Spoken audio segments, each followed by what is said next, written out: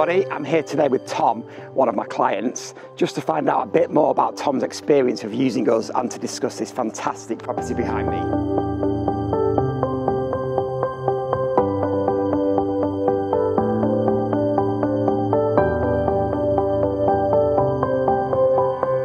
Talk me through the property behind me here, which I believe that you grew up in. Did.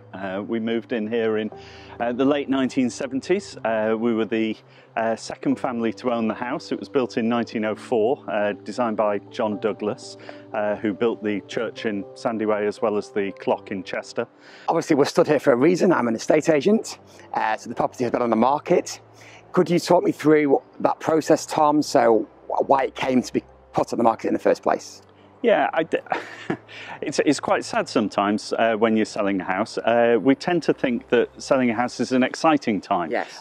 Moving to a new area, perhaps a bigger property, moving on because you want to move somewhere different. Yes. That isn't always the case. In our case, unfortunately, it was because my mum passed away and there was nobody else in the family that needed this house, and so we had to sell it from the family, and that was an emotional thing to do. We've grown up here, we've lived here for 40 years. Yeah. It's difficult sometimes selling a house rather than it just being a fully positive experience. So you went through the process of appointing your original estate agent, the agent who dealt with it before us. So could you talk me through how that went and your experiences there, please? Yeah, we originally instructed another estate agent on recommendation and on seeing the number of boards that they had around, we thought that that would be the right approach for us.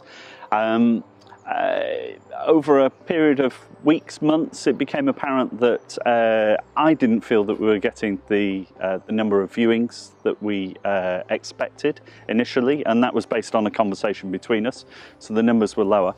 But perhaps more worrying was that I couldn't gain contact with them. I couldn't speak to them. I phoned up, the phone would ring. I tried to speak to people, they weren't in.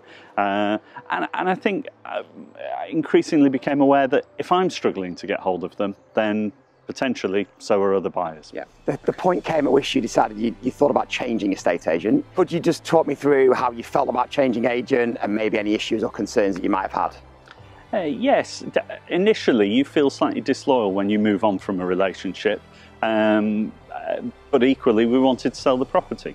The strategy that you outlined was very clear from the start. You identified the timetable that you thought you would be able to sell the property over, the number of viewings that you'd expect to see over that period of time, combined with the number of offers that you would also expect, and then something of a pricing strategy in terms of where we would start and where we expected to be, and how we would judge the market as it improved or we learnt from the experience.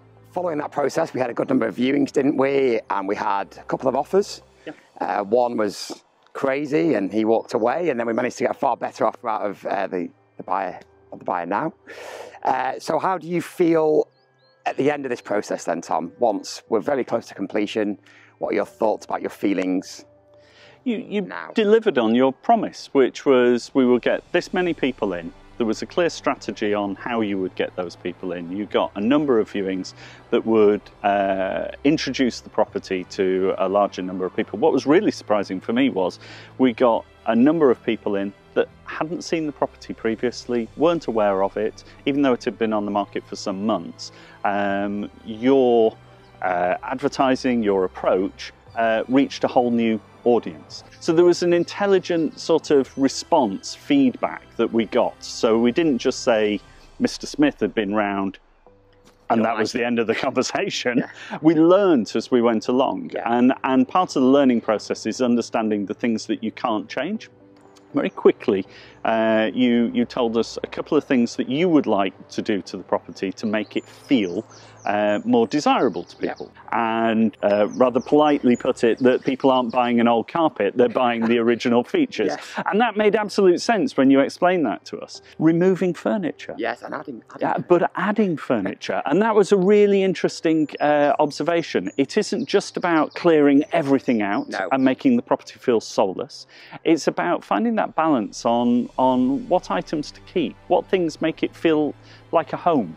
We need to tell our viewers that one of the beds we use was out of my garage, don't we? Indeed. Yeah, I mean, not many people would go as far as to donate their own bed. Okay, great. So, could you just tell me finally, really, how it's impacted your lives now that we're nearly sold and the new buyers are nearly in? You and your sister are quite close. As I said, look, not all property sales are a positive experience. Sometimes it's an emotional one. But we knew that we had to sell. We knew that you know, we couldn't move into it, and having a property like this just sat there slowly deteriorating isn't good for for the house. It isn't good for us as a family. No. Do you think we were good value for money? Very few people move so regularly that they know how much to pay for professional services. So how much you pay for that is a really difficult equation. What I would say on the end of the experience is you delivered, and that was what was important. And you made it happen smoothly and efficiently. And you took away some of the everyday involvement. We're all busy, we all have busy lives, and at the end of the day, I'm no expert on selling houses or dealing with valuations and surveys and solicitors, and all of that just happened. And I think that's what you pay for. How much that is worth, I think that's down to the individual. From my experience, it was worth every penny, because it was easy, it was simple, and to be honest, the clock, I will definitely miss the clock. It's one of those things that is a part of your life. It's amazing how often you don't hear it when it's here, but when you do hear it, it just takes you straight back. Amazing. Yeah, it's been an experience from beginning to end that has been stress-free and has helped us as a family along the emotional journey of saying goodbye to our family home.